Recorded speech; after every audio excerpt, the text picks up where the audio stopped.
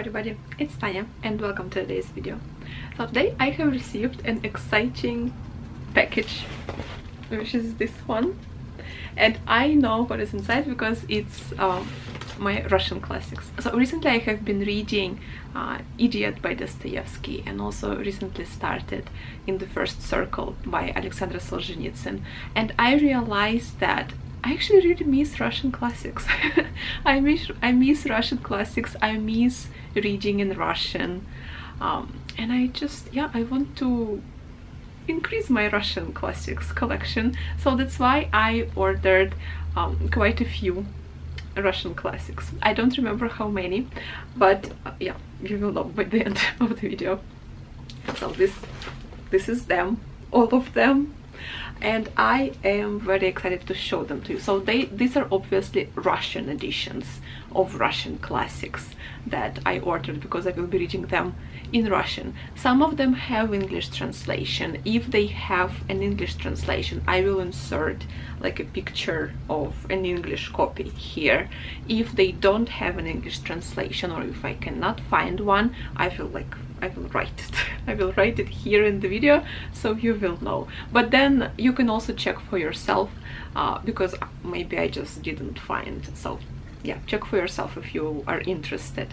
I will write the name of the author also in the video when I will be showing you the book. Now, without further ado, let's open this box together.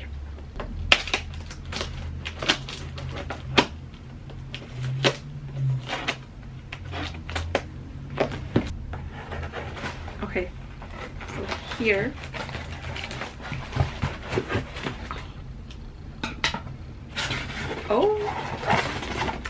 here they are.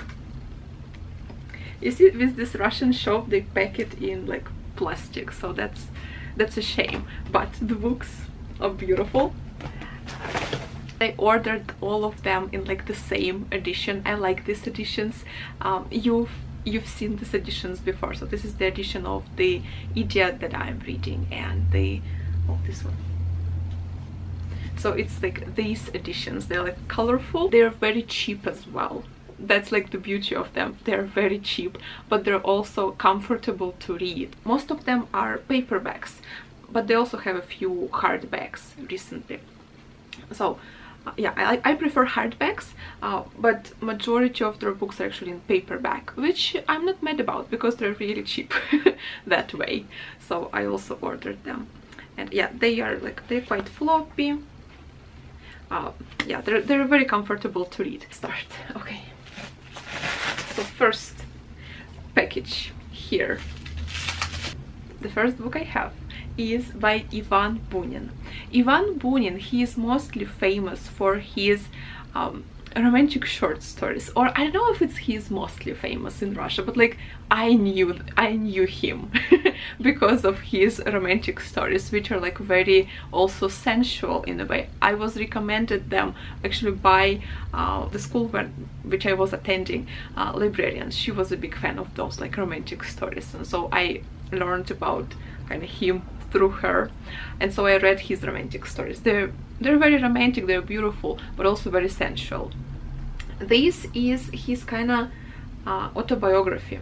It is said to be the most cruel and painful and personal book by Bunin. And in this book he talks about Bolshevism and the new regime and the revolution that happened in Russia. So he lived through revolution and he immigrated after it because he just really didn't accept, and he only criticized the new regime. And like in this kind of blurb it is said that he had not a single positive word to say about the revolution and people who organized it and the new regime that was set in the country. So this book is very, very critical of that new regime. And so he talks about his experiences of living through revolution and seeing the revolution with his own eyes, first in Moscow and then moving to Odessa, and then from Odessa immigrating to Europe, and I think he lived in France after immigration. Bunin also received a Nobel Prize in literature. I don't know in which year, but yeah, he had the Nobel Prize. So yeah, this is the book that I'm very keen to explore and very keen to read. It's not a very long one, and I'm very curious about it because it's not those romantic stories which are like not really my cup of tea, like not really my preference. So I am very curious to explore his more serious, I would say, writing and his more serious side as a writer. So Ivan Bunin. And then the second book, which was in the kind of package, is The Gentry Nest by Ivan Sergeyevich Turgenev. Turgenev is a very famous, like just huge writer in Russian classics. We study him in school. In my school we studied his Fathers and Sons. We didn't study this work. But it's also a very famous one, and I know for sure that this one has an English translation. This is one of his saddest works because it tells a story of a tragic love, broken hopes, and a difficult fate and a difficult life of a good and a very intelligent person, but a person who makes a mistake. And then he has to pay for this mistake till the rest of his life. So that's what I know about the book from the blurb so far. I read it in school. Like, we didn't study, but I just read it for myself, but I don't remember. Like, I remember nothing from this book, like zero. So yeah, it's definitely due to a reread, and not even refreshing, but just like learning again of what the book was about. I remember I liked it. I remember I really enjoyed it. But yeah, for some reason it's completely out of my memory. So yeah, Ivan Sergeyevich Turgenev, Gentry Nest. Then the next package. Oh, the next package is exciting. Oh, look at that all together. So this is one hardback. These two are paperbacks, but this one is hardback. So let's start with the hardback because it is a beautiful edition of Master and Margarita by Mikhail Afanasyevich Bulgakov. Again, I read this book in school. We studied it in school. I remember like certain episodes. I remember very little from it actually. But recently I read Dog's Heart. I have a different book, not of this novel, but like different works by Bulgakov. And so I read Dog's Heart from that. It's a short novella, very short novella. And I really enjoyed it. I really liked it. And I realized that Bulgakov probably is my author. I haven't read a lot from him. In school I only read Master and Margarita. Don't remember liking it very much, but I was like, what, 15, 16? You know, you cannot always at that age appreciate good works, even though like majority of my class, not everyone in my class were readers. Actually, I think there was like just one girl who was actually really into reading. The rest of the people, they were just like, they read because they had to for the school, but even they really enjoyed this novel. They were like, this is so good, this is so interesting, it was great. So even, you see, even people who are not actually readers really enjoyed this book. I, for some reason, didn't like it very much. I don't even remember why I didn't like it very much. I think I didn't like it because there was a story of the master and then it would be interrupted by the story of Yeshua. And I think I didn't like this like kind of shift of stories. I would prefer at that time to follow just one story. But yeah, I am very excited to finally give this book another read and try it again. And I really hope I will like it, especially because I really enjoyed his Dog's Heart. I still I need to read Bulgakov. I need to read more of Bulgakov. So, and this is a very beautiful edition. I really like this edition. It also has a Leskov right here, so it's going to be beautiful to read. Yeah, Bulgakov, Master and Margarita. I think this book needs no introductions. Everybody knows about this book. It has multiple translations into English, so I don't think you need to be told what it's about. So this is a little bit later in the day. I had to stop for a short while, so if the lighting is different, that's why. But the next book that I received is Slova o polku Igoreve, a tale of Igor's campaign. This is how it's translated into English. This is a piece of Russian medieval literature. It was written approximately in the 12th century, and it recounts a story of this Russian prince Igor, who had like a campaign against a small kind of, not tribe, but like a town, which was supposed to pay taxes to him, but they didn't, and so he went like against the town. The tale itself, it's an epic poem, but it's a short one. So this collection actually includes a few other historical sources, such as, for example, life of Alexander Nevsky. Alexander Nevsky is another Russian prince, like knyaz. We call them knyazya, so like Russian knyaz. And then we have like a word of some religious person, Andrei Zatochnik, and then Russian truth, something like that. So it has a few other historical sources as well, which is going to be interesting. But we did study the tale of Igor's campaign in school when I was like very young. I was 10 years old, maybe 11 years old, so very young. Of course I don't remember anything anymore, so I need to reread it. And when I saw this copy on the website, I was like, yes, I need it. I didn't know that it included so many other sources as well, so that's going to be interesting. The interesting thing is that the translation of this work is done by Likhachev. Yes, by Dmitry Sergeyevich Likhachev, whose book I also have, so you will see it later on in the haul. But Dmitry Sergeyevich Likhachev was like the biggest and the most famous scholar of ancient Russian language and ancient, like, medieval Russian literature. Like, not ancient Russian, like old Russian language, I guess. It's not that ancient. So yeah, this is going to be like really interesting to read, and I'm very excited for this one.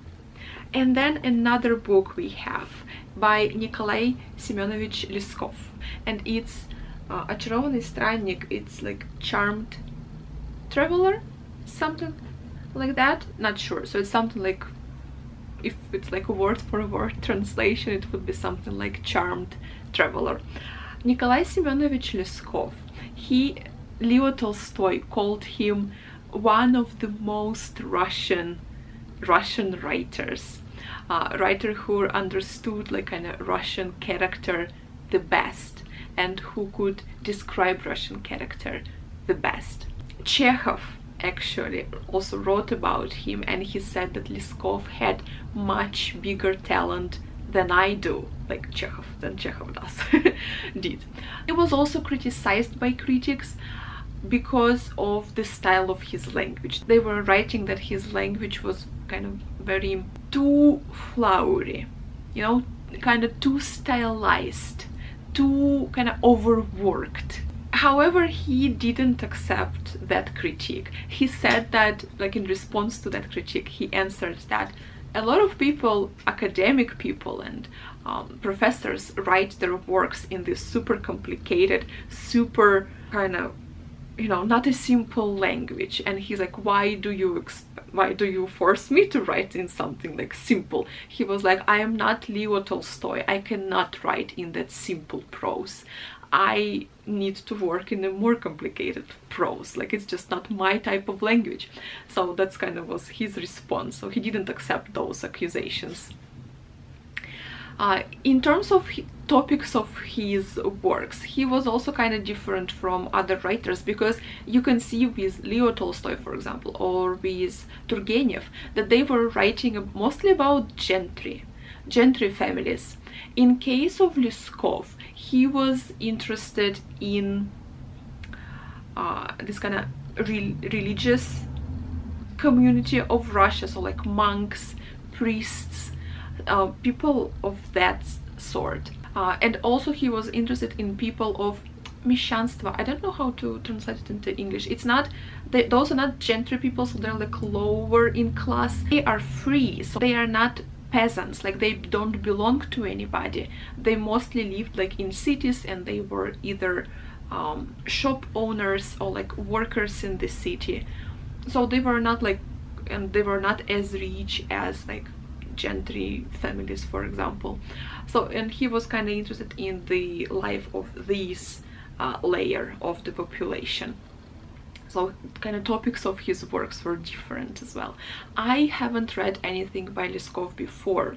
We didn't study him in school, so I'm very curious and excited to explore his language. I want to see how he writes. This particular collection, it contains 3 novellas. The first novella, the title novella, The Charmed Traveler, was actually initially conceived as a short story. When he was traveling around Ladorskaya lake, it's like a lake around St. Petersburg. From that lake he went to Valam. Valam is an island where was like a famous big monastery, and when he traveled there he conceived this idea of writing a short story about a monk from the monastery. The first story he submitted wasn't accepted by the literary journal where he wanted to publish it, because they said that it was kind of raw, so they wanted him to work more on this short story. And so in a year, like next year, he submitted a novella. So the short story turned into this novella, and it's something about kind of spiritual search, I guess, of this monk, but it's also kind of like a travels, as far as I know, like his travels around, I don't know, Russia or some. So it's kind of a spiritual, I guess, book, but also, you know, showing Russia of that time. That's kind of what I imagine it to be, so I need to read it and see what it actually is. But yeah, it's actually interesting, and I'm very much looking forward to this book. Then another book is very exciting. Remember when I was talking to you about the tale of Igor's campaign, I said that the work was translated by Dmitry Sergeyevich Likhachev, Russian scholar. He was just a very fascinating person. He was born in St. Petersburg, like in the early 20th century. From his very childhood, he was interested in literature. He loved books. His parents didn't approve, but he didn't really listen to them. And at the age of 16, he enters the university, and he starts studying at 2 departments of like Russian language and Slavic, kind of German languages. And so later on he received like 2 diplomas, but when he graduated he was arrested because they thought that he belonged to this kind of student organization that was kind of against the revolution and against the party. So he spent a lot of his life, not a lot, but like 5 years at least, he spent in prison, and then from prison he was sent also to the first camp.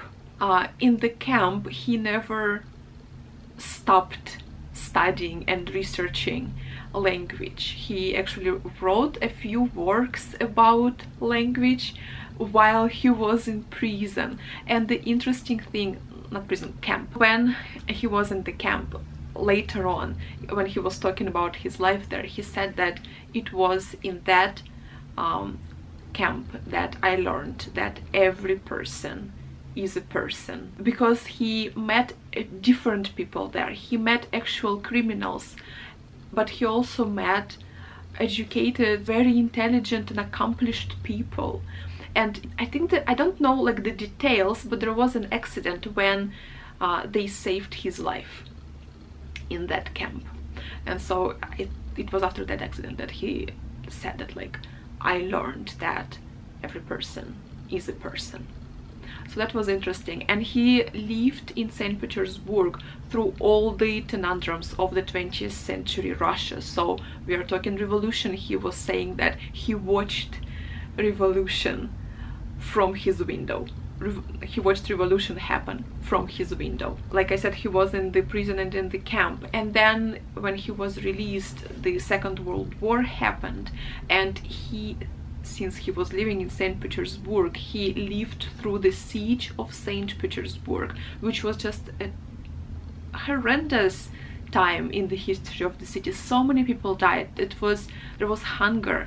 There were people dying in the street. There were just like dead bodies lying in the street. Like if you read like the account in history, it was a terrible time, and he lived through that, and he never stopped researching and working. Like, he was very passionate about his field of study, which was like Russian old language and medieval literature. And so this book that I'm holding here is his memories of his life, and it's history of St. Petersburg, the city, through his eyes and through like the experiences, his own experiences and experiences of his family. So I'm super excited for this book. I saw it and I was like, yes, I want to read. He has a few books actually out. He has like philosophical also contemplations about life. What else? I forgot. He has letters to the youth. So I want to kind of read that as well. So yeah, Likhachev is a fascinating figure. I never read anything by him before, but he's just very interesting, and I have so much respect for him just from what I know about him. How prolific he was as a scholar, as a writer, as a translator. So I definitely need to read more about him. And yeah, so this is going to be my first book by Likhachev. And then I have a trilogy. Well, it's a trilogy, but it's like it's in 2 books, but the first, this copy contains 2 books in the trilogy. So these, what's the English name? So the Russian name is Хождение по мукам. What's the English name? The Road to Calvary. That's what I found on Wikipedia. The Road to Calvary. First of all, I really like the covers and the color scheme of this edition. I feel like they're really beautiful. This is by Alexei Nikolaevich Tolstoy. So Russian literature has three Tolstoy. We have obviously Leo Tolstoy, we have Konstantin Tolstoy, and we have Alexei Tolstoy. So this is Alexei Tolstoy. This is one of his most famous work. It tells about lives of Russian intelligentsia before, during, and after the revolution.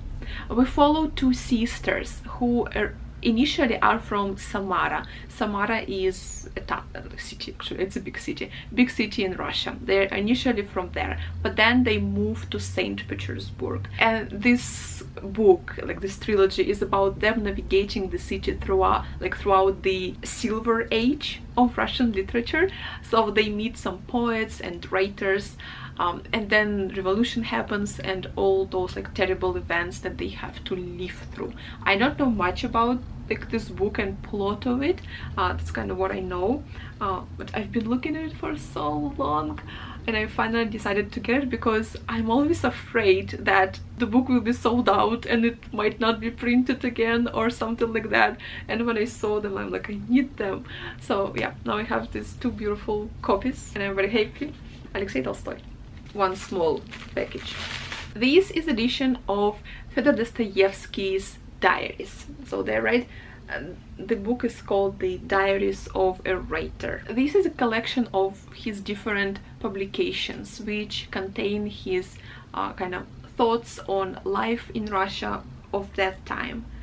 Also analysis of the public life of that time.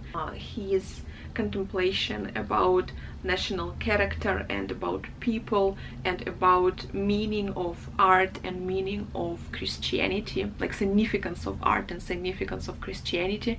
So that's going to be really interesting, and it also says that like his publications are actually also might be even more interesting than his novels. So I'm very keen to explore this book as well. And it's short, it's quite short, it's just like 200 something pages.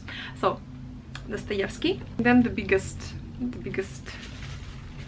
package. Okay, so we have one more Dostoyevsky, and this is his novellas and short stories. So let's see what novellas he has here.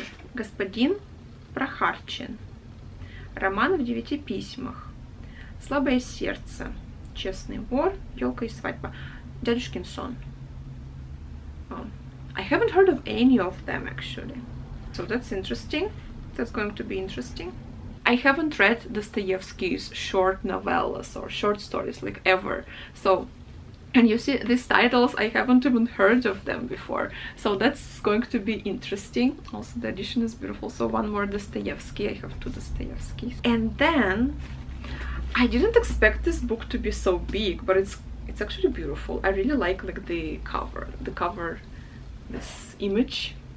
This is Chingiz Aitmatov. Chingiz Aitmatov, he is Kyrgyz writer, so he's from Kyrgyzstan. Kyrgyzstan was like part of Soviet Union at that time, so he can be considered also like Soviet writer, but yeah, he has always lived, and he is from Kyrgyzstan initially. He worked in Kyrgyz language and also in Russian language. He was a very prolific writer, but he was also a politician, I think. I think he was a politician as well. This is one of his best work. It's not like it's just a novella. So this book is a collection of a few novellas. Three. It's a collection of 3 novellas. So the title novella is called Dog Running Along the Sea.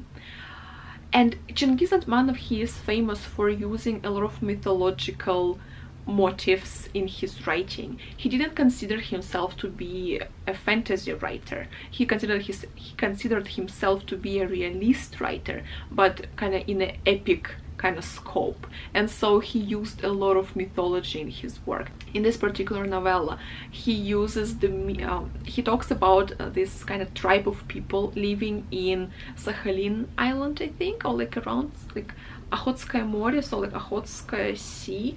It's in kind of far east of Russia, so like next to Sakhalin. I'm not sure if they live in Sakhalin or not, or in the mainland of Russia, so but like in that region. The mythological context is that kind of this tribe took their roots from this woman fish who was the initial creator of all kind of life. So that's interesting. I'm not sure like where this myth comes from, so I'm curious to just kind of learn, dive into it, and explore more about him and his works. I haven't read Chingiz Aitmatov before, so it's going to be interesting.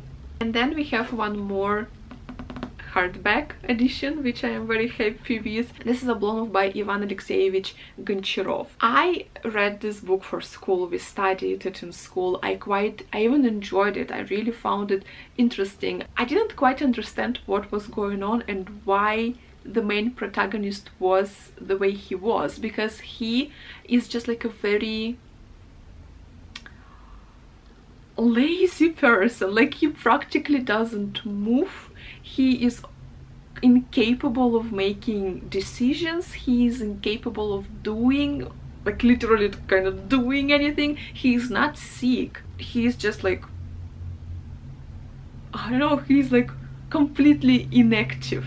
So that's what when I was reading it, I found it really strange. And on the contrary, his friend was like, on the contrary, like a very active, you know, person, constantly doing something and like, you know, caring for everybody.